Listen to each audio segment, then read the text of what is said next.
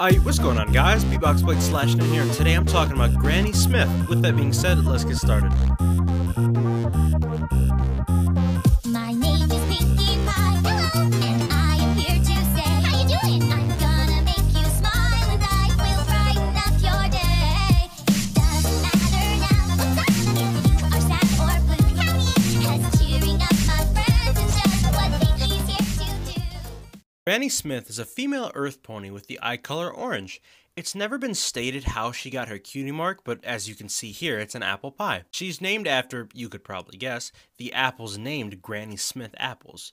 There's not too much on Granny Smith, so let's pull out some details. Granny Smith's design was actually used for another character, being unnamed Pegasus Mare number 3. Granny's first appearance was actually the first episode when Applejack was introducing everybody to Twilight.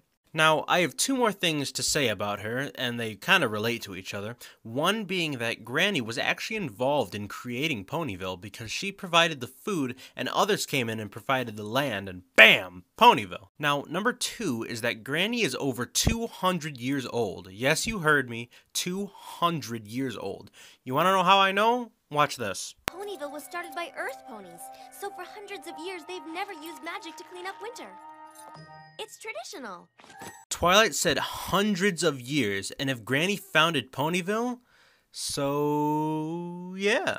This has been Beatbox Blade. Think it out of the box. Remember to like, comment, and subscribe.